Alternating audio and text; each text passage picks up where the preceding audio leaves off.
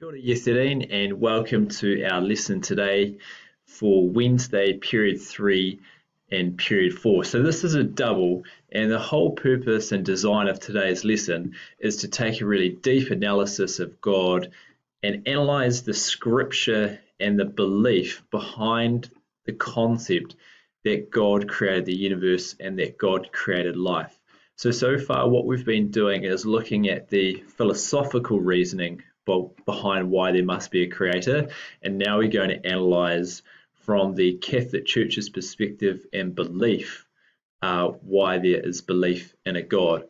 So today, just on screen here on Classroom is a link that you're going to look at, and there's two links there. So the first one is this one here that we're going to look up, and we need two people in the class to come forward and lead our discussion. So there's going to be two leaders guiding our class through this by reading the article together, and then the rest of you need to come together to discuss the questions and respond to the questions on this document. So that's our first activity, and it's probably going to take between 20 and 30 minutes.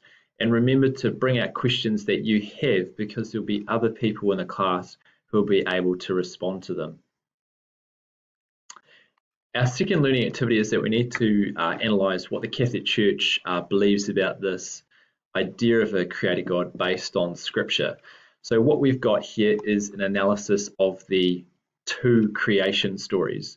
So if you click on this link here, I've got links to my study Bible. So they are ordered in Genesis 1, 2, and 3. And if you open them up, you'll be able to read the scripture, but you'll also be able to read the study notes, which are at the bottom of the page. It's really important when you're looking at this on screen here that you download it to your computer so that you're able to turn it around. Okay? Once you've had a look at those, we're going to go through these questions here, where you look at the scripture and respond to these questions here, because we're looking at a deep dive at how God is presented through scripture. And then our final activity is that we're looking at this concept that God is omni, that God is omnipresent, that God is omnipotent, and that God is omniscient. So make sure you click on this link, and it'll take you to this slideshow here. And on number 14, I've got the concepts of omnipotent, omniscient, and omnipresent. And from here, I've got 10 examples where you're trying to work out, is it omnipresent, omniscient, or omnipotent? Okay, so those are little examples there. And to go even deeper, we've got the scripture analysis, where you're trying to look at the feature that God is presented in the scripture here. Is it omnipresent, omnipotent, or omniscient? And finally, to keep you guys going, I've got this link here.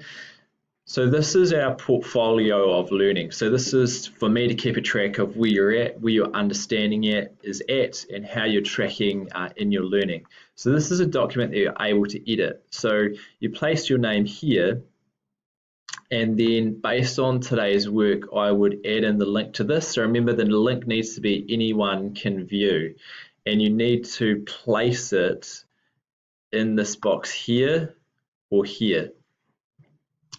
And your Omni responses through these activities here need to be written into your workbooks, your 1B5 book. So I'll be checking that. So we'll be looking at this portfolio of learning as we go through, bring it up on the screen so that everyone can see where we're at. So as we go through this question, there will be a range of other tasks we'll be looking to complete.